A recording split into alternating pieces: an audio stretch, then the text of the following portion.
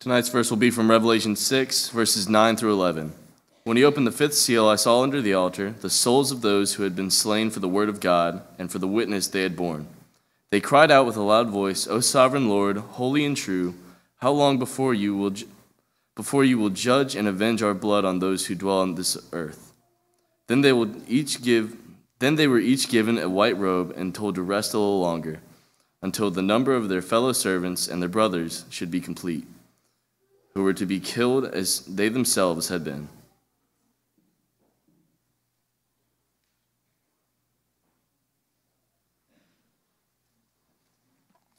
All right, so picking up there in chapter 6 of the book of Revelation is where we're going to start, because that's where we left off last week whenever we were studying this. We're in the second section of the outline or division of the book that I like to use, 7 different sections.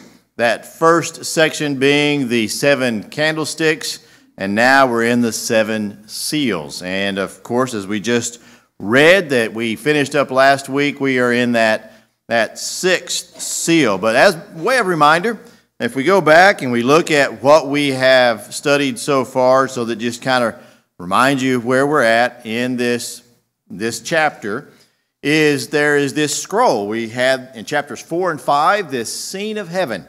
And part of that scene, that vision that John had, was in the right hand of the one sitting on the throne was a scroll, and it had 7 seals on it. And there was no one who could take that scroll or was worthy to take that scroll and to open those seals. And then we see the Lamb, that being the Lion of the tribe of Judah, Jesus, comes and takes that scroll and begins to open those seals. The first 4 seals being those 4 horsemen, and we talked about what their significance is and their meaning. And then we get to seal number 5, and there we have this martyrdom. He's opening up this 5th seal. And so as was just read, this is now a picture that will relate to the Christians that would be reading this letter in the first century. Remember, this is written down to be sent out to all the churches. And so Christians were experiencing persecution, and this is God's way of saying, I hear you. I see you, and I hear you. So whenever he says that he saw the souls slain under the altar, this immediately is going to bring up imagery in the mind of the Israelites, of the Christians who were Jewish, who remember that temple. The temple where there was an altar, and you would bring your sacrifices to that altar, and the Levites would then take those, and they would give the sacrifices to God in exchange for, in substitution, I should say, of your sins. So this is helping people who at the time were experiencing severe persecution. Persecution where you've seen and heard of pictures where that Christians were taken to the various Colosseums. There's more than one Colosseum in the Roman Empire, but especially there in Rome. And for entertainment, were thrown out there, and then lions and wild animals were released to do what they're going to do to human beings. And so for entertainment, people are sitting in the stands like we would if we're going to a football game or something and watching human beings being ripped apart by a lion. Sounds lovely, doesn't it? Well, that's exactly what Christians were experiencing.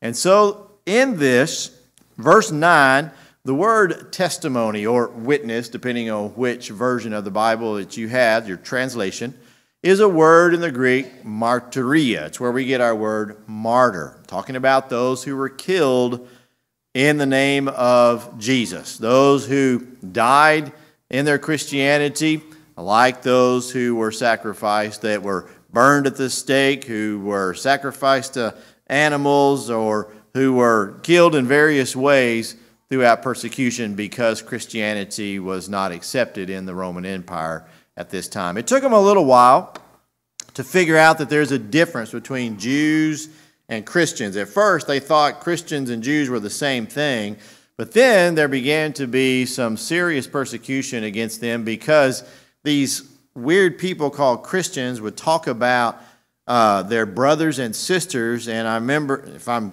being a Roman, one of them talked about his wife is also his sister in Christ, whatever that means.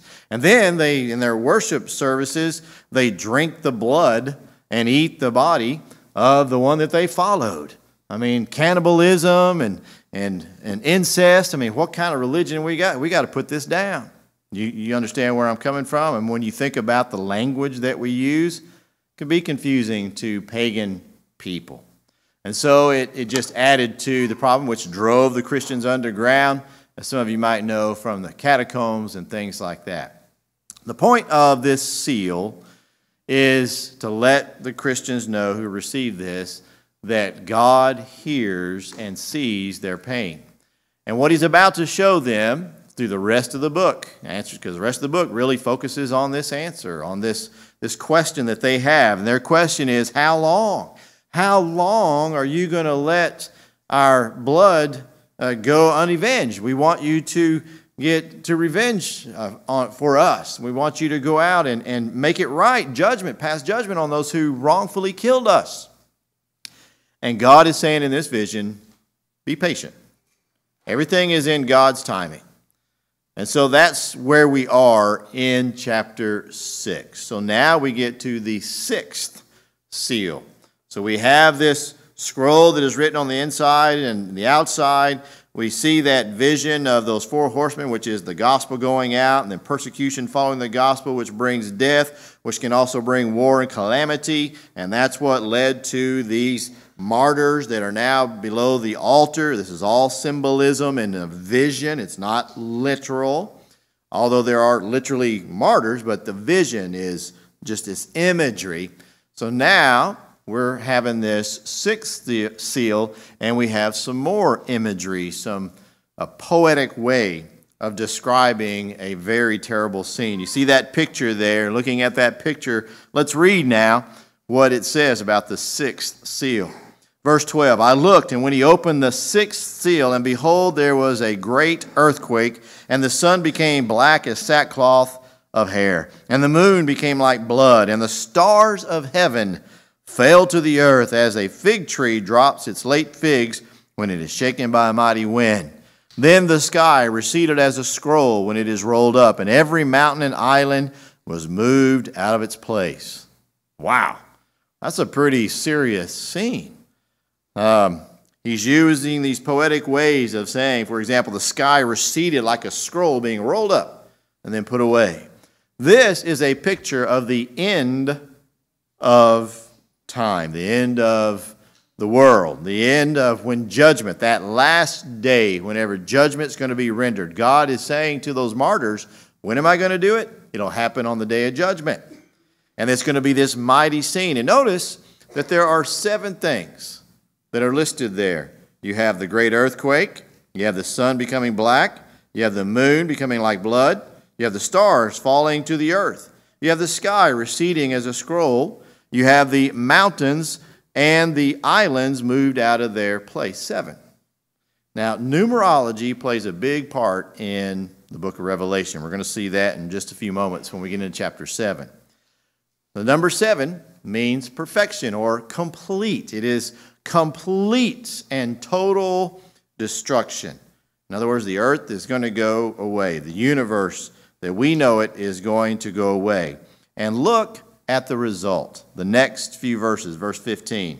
And the kings, notice how many we have here. The kings of the earth, the great men, the rich men, the commanders, the mighty men, and every slave and every free man.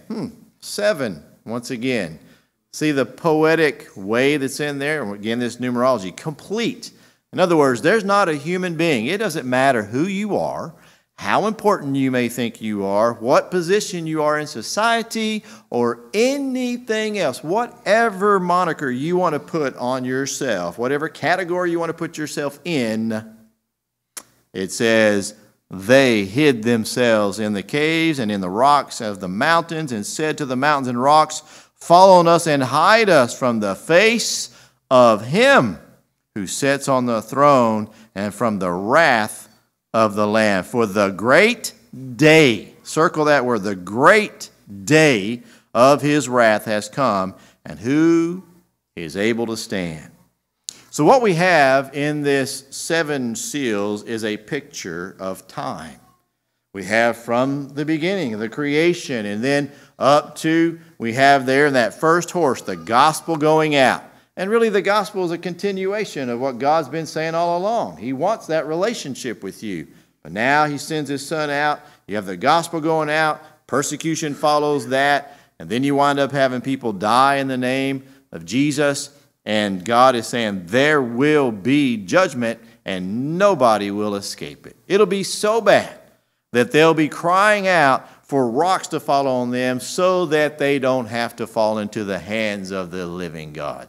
What did David say? It's a frightful thing to fall into the hands of the living God. But notice, there's another phrase that he uses that we never use very often. He says, and the wrath of the Lamb. I don't know how much y'all been around lambs, but I've never been around a wrathful lamb. Have you? Have you ever seen a wrathful lamb? Well, it shows you a little bit about the nature of the Godhead. You have God and Jesus and the Holy Spirit. Jesus is described as a lamb, being that sacrifice, but also a lamb is innocent and is pure and unblemished. And we think about a lamb as something that is not something that is going to, not like a lion, even though Jesus is described as a lion, but it says that he has wrath. Well, for the people who are receiving judgment, how are they going to look at whoever it is that is rendering judgment? They're going to look at it being wrathful towards them. And so they're experiencing that. This is that end of the world, the last day. All right. So that's what you have here in the 6th seal. He's answering their question, not completely yet, but he's saying there will be judgment. There will come a day. And that's what he wants them to know. Even though there's going to be trouble and injustice and suffering, Christ, don't forget, Christ conquered death. So we, Christians, those who follow him, will be victorious. There will be justice. You can count on it. This is one of the things about Revelation that I tell people all the time. It's not, while this is scary when you read some of this, it's actually a book about hope. And that hope is we know Christians are going to win in the end because God says so. He says there will be justice. And that helps give you the right attitude as to how you're going to treat your fellow man. And that's what he's trying to get them to understand as well. All right. So now, going back to our outline that we like to use, now you can see all of this filled in so that you can see what each one of those stands for. So the first chapter 4 of this section was that throne seen in heaven, and then you see that scroll being introduced there in heaven in chapter 5. And then chapter 6, you see all those scrolls being opened, and each one of those verses there listing out what it is. Yes, there's still the 7th seal. We've got to open that 7th seal. It hasn't been opened yet. But wait just a minute. All right? It's almost as if God is saying, okay, now it's time for intermission. All right, have you ever been to a movie where that happens? One of those really long movies? I think the last one I went to that was like that, I think was Titanic. Doesn't it have an intermission in it or something? You know how they'll do that sometimes? They'll stop the movie and have an intermission, go to the restroom, go get your popcorn or whatever. Well, that's what we have here. It's kind of like, all right, we're going to stop the vision for just a second, and we're going to have a different vision come on. It's partly to help answer the question that the martyrs are asking. It's an interlude. And so hold on to the 7th seal. We'll come back to, we'll resume this vision in just a moment with the seals, but hold on to that. Right now we're going to go to something else. Here, a word from our sponsors, if you will. All right? And so we get into chapter 7. All right, so chapter 7. Very fascinating, but keep that in mind so that you understand what's happening. This is not one of the seals. This is a parenthetical interlude. It's to help explain some of the things that the martyrs were just asking. And after these things, I saw 4 angels standing at the 4 corners of the earth, holding the 4 winds of the earth, that the wind should not blow on the earth or the sea or any tree. Then I saw another angel ascending from the east, having the seal of the living God. And he cried with a loud voice to the 4 angels to whom it was granted to harm the earth and the sea, saying, do not harm the earth, the sea, or the trees, till we have sealed the servants of our God on their foreheads. All right, so we have, all of a sudden, John is seeing this vision there in heaven with that scroll and everything. And as I mentioned, it's as if God's saying, all right, hold up, put down a pen for a second. I want to show you something that has to do with those martyrs. And all of a sudden he sees this vision of these angels. The 4 corners of the earth. We still use that today. We know that the earth is round, so there's not actual literal corners, but what do we say? North, east, south, and west, right? So that's what it's talking about. It's the entirety of the earth. And these angels have the power to hold back the winds of the earth. They have the power to destroy the earth. If you have ever heard Joe Wilson's explanation of how Jesus could call legions of angels and how just one angel can destroy the earth, and he could call thousands of angels to destroy the earth, that's a lot of destruction. So here you see that power. This is what Joe's talking about. There's power here where they can hold back the winds, and one of the angels who's carrying the seal of God is saying, hold up, don't destroy everything just yet until we get God's people sealed. This is so very important because this is one of the things that people overlook when they get to other parts of the book of Revelation. How many people, when you ask them about the book of Revelation, tell me about the book of Revelation, what's the first thing they're going to say? Oh, the mark of the beast, right? You get marked in your head and your hand, and that's one of their big things that they like, the mark of the beast. Well, that's just one picture. Probably got a red spot on my head now, don't I? This is one picture of being sealed. Here's the other side of it. But notice which one's presented first. We haven't talked about the mark of the beast. The first thing we see is being sealed by God. Keep your finger right here for just a minute and go with me to Ephesians. Ephesians chapter 1. And Paul the apostle uses this same kind of terminology to help us understand a little bit about what's going on here in Revelation. Another thing that I teach all the time about the book of Revelation is if you want to truly understand the book of Revelation, you need to know the whole Bible. So yes, that means you need to read Genesis and all the books before you get to Revelation so that you can understand what's going on in Revelation. Because if you do that, then when you come to verses like we have here in chapter 7, verse 2 and 3, you'll go, oh, Ephesians chapter 1, verse 13 says, in him you also trusted, that being Jesus, after you heard the word of truth, the gospel of your salvation, in whom also, having believed, you were sealed with the Holy Spirit of promise. There it is. There is this terminology that is used kind of like this scroll that's being sealed, right? You have your own seal that God has put on you to say, this one belongs to me, right? We do that with brands, right? Everything that is sold has a seal of some sort on it, has a brand name stamped onto it or pasted onto it or put on it in one way. Well, this seal is the seal of the living God. It's saying this person belongs to God. So that's what he's saying. He's saying, hold up, don't go destroy everything until we get everybody sealed. All right? So going back to seal number 6, remember it was that destruction. He said, I'm going to give you a scene. Everything's destroyed. It's going to be terrible. Hold on to that. Before that happens, we want to make sure, if I can speak the words of God, we want to make sure we get all of God's people sealed. So, that's the context that we have. Look now what happens in verse 4 and forward.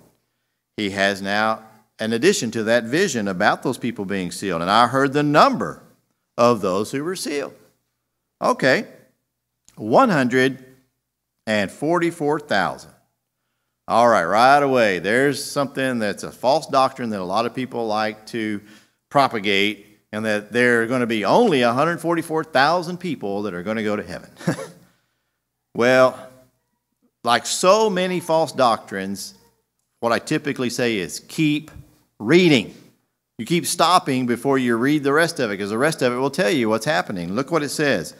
144,000 of the tribe of the children of Israel. How many of you in here are children of Israel? Nobody, right? Because we're Gentiles. There's very few of us that can trace our lineage back to a tribe of the children of Israel. So immediately, well, guess you're not in the 144,000 going to heaven. You see how kind of ridiculous that is? We're already looking at something that is figurative language. And so the figurative language continues. Here we have, I heard the number of those who were sealed. 144,000 of all the tribes of the children of Israel were sealed. Remember, this is a vision. All right, so he goes down. Of the tribe of Judah, 12,000 were sealed. Of the tribe of Reuben, 12,000 were sealed. Of the tribe of Gad, 12,000 were sealed. Of Asher, of Naphtali, of Manasseh, of the tribe of Simeon, of the tribe of Levi, of the tribe of Issachar, of the tribe of Zebulun, the tribe of Joseph, and the tribe of Benjamin. Okay, what's going on here? Well, number one, remember this is a book of symbolism. And so what do we have here? We have the number 12. Have we already seen the number 12 in the book of Revelation? Think back. Chapters 4 and 5, the 12, the 24 elders, a multiple of 12 there. So 12 of the apostles and 12 of the leaders of the tribes. That would be 24. So we've already seen 12. So 12 is a number you see over and over throughout Scripture. Even to this day, how many months of the year do we have? You know, and all the different things at the number 12. It's a very symbolic number in the Bible. And here it simply represents a number of a large number. It is 12 times 12 times 1,000. 1,000 always means an unmeasurable number. Just a large number. Not specifically 1,000. It's just a large number. And so here's how we know that this is not literal. Because if this was to be the tribes of Judah, notice there's some people missing. If you know anything about the tribes, you'll notice that there's some people missing here. Who are those people? Well, it's the tribe of Dan and the tribe of Ephraim. Wait a minute. They're part of the Israelites. What did they do that was so bad? Well, there's some symbolism in there as well. But notice also he adds in there the tribe of Levi and the tribe of Joseph. As far as I know, reading all through the Old Testament, there's not a tribe of Joseph. Joseph's was broken into two tribes, right? In fact, one of them's listed here with Manasseh, right? And so this obviously represents something else. Well, if it represents something else, what does it represent? To the people who read it in that day and age, it represents spiritual Israel. That's what we are today. This is showing God has just called out these people of Israel. There's no tribe that is more important, by the way, these are not even put in birth order. It's not to be taken literally. It's just simply the contrast between the people of God, the people that belong to God, and the people that belong to Satan that we're going to get into here in just a little while later in the book. And what he's saying is, I know the number. God knows the number of his people. Does God know the number of hairs on your head? Jesus says he does. Well, then he certainly knows how many people are his. And you're going to see later on when we get to chapter 14, this number comes up again. And guess what number it is? 144,000. There's symbolism in that. The symbolism is that whatever God has sealed, whatever God has in his number, he's not going to lose a single one. In other words, the same ones that have been faithful till death are the same ones that will receive the promise. He doesn't lose a single one. That doesn't mean you can't fall from the faith. I'm talking about symbolism of if you are obedient to God, you can count on the promise. All right, so it's symbolism. In fact, this is symbolic. It's a reminiscent of looking back into Numbers chapter 2, whenever God told the Israelites, you're going to line up in this manner in the marching order to go as you move from one camp to the next. So that's really what this represents, is preparation. He's preparing his people. This is where we are now. It's the order. But look now what we have in verse 9. Verse 9, very important to understand, is a different vision. It's not a continuation. And so he says, after these things I looked, and that's your key right there, that this is a separate vision, and behold a great multitude which no one could number. Now he just got through giving us a number, right? Now no one can number, of all nations and tribes and peoples and tongues, standing before the throne and before the Lamb, clothed with white robes, with palm branches in their hands. This is symbolism that the gospel is for all. It doesn't matter where you're from, who you are, what era, anything else. The gospel's for everyone. And that imagery of white robes and palm branches symbolizes peace. And so here they are, crying out, says verse 10, in a loud voice, saying, salvation belongs to our God who sits on the throne and to the Lamb. See, that's hearkening back to what the martyrs were crying. How long are you going to let us sit here? And he's saying salvation belongs to the Lord. Verse 11, and all the angels around the throne and the elders and the four living creatures fell on their faces before the throne of God and worshiped God. Now that's, again, something that's a repeat of what we saw earlier in chapter 5, whenever all those elders fell down and worshiped. That's a very important point, because they said, amen, blessing and glory and wisdom, thanksgiving and honor and power and might be to our God forever and ever. Amen. Then one of the elders answered, saying to me, who are these arrayed in white robes, and where do they come from? And I said to him, sir, you know. So he said to me, these are the ones who come out of the great tribulation and washed their robes and made them white in the blood of the Lamb. Therefore they are before the throne of God and serve him day and night in his temple, and he who sits on the throne will dwell among them. They shall neither hunger any more nor thirst any more. The sun shall not strike them, nor any heat. For the Lamb who is in the midst of the throne will shepherd them and lead them to the living fountains of waters. And God will wipe away every tear from their eyes. You see, there's the answer. There's the answer that he's given to those martyrs. God, how long before you avenge our blood? He says, I got it under control. There's going to come a day of judgment, and it's going to be terrible. There's going to be people, the ones that you're wanting judgment on, they're going to know it. They're going to want to hide their face from me. But while we're talking about that, let me show you something else. I have a number, and it's a set number of people now who are coming to me, my spiritual Israel, who's coming to me now. And then he shows him this other vision. He says, and it's made up of all nations and of all people. It's really a large number that no one can count, but God knows the number. And he says that they will indeed be victorious. That's the whole point. So you have this picture that people like to paint where you see the 144,000 there below and then this number, and they say that's all. But they're missing the point. It's two different visions. So really that needs to be two different things, because the first one, the 144,000, is like he was doing with physical Israel. He's preparing them. And then you see the picture of those who are victorious, the ones who are trying, like us, to get to heaven. We're going to be part of that number, number that no one can measure. And so it helps us understand that the main point is God is placing all of his people, those that are sealed, the redeemed, under his protection and ownership. Those are the genuine children of the Almighty. Now let me give you a couple more things and then we'll close. I want you to notice that once again, we're coming to the end of this section now, chapters 4 through 7, that is the 7 seals. And it started out with this picture. I think I might even have that. Well, I'll get to this in a second. It started out with this picture of heaven. And then we get into these seals, and it ends with a picture of heaven.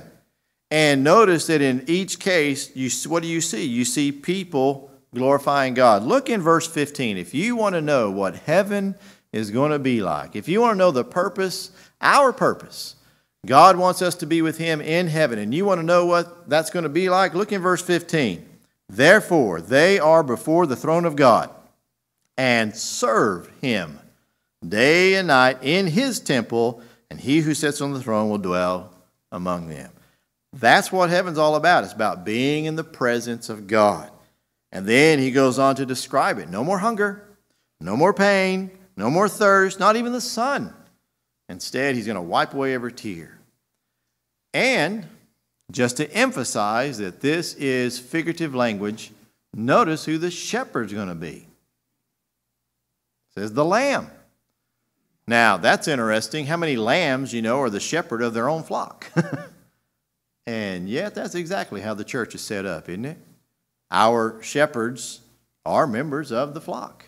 Yet, the Lamb of God, the Lion of the tribe of Judah, as he's also described, which is kind of an oxymoron whenever you think about it from a grammar point of view, is going to be the shepherd. What did Jesus say in John 10? I am the great shepherd. So here we see how the Bible is perfectly harmonious and that He is going to provide for us. We see this picture of heaven and everything else. All right, so what's the purpose of the vision? It's to help answer the question of why.